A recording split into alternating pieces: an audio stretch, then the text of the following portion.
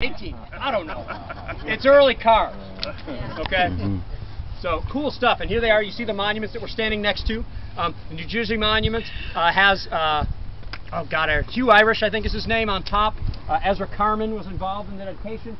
He's the John Batchelder of Antietam. He did all the early historical work, or a lot of it, and wrote all of the plaques you see around the battlefield, the U.S. government plaques.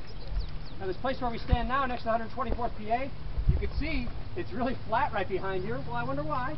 There is a roughly 1950s house there for a long time. Even after the Park Service took it over in the 90s, it served as the Chief Ranger's house at the time of the battle.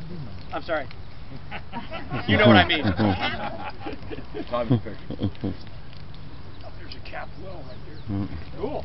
Wayne points out the capped well. Yeah. That looks like it's near the back of the house. Very cool. But of course, of slightly more note, is another Alexander Gardner photo, the furthest north Gardner photo that we know of. Still a couple we don't know where they were taken. But it's taken here, looking right there. This burial crew standing where the Chief Ranger's house was.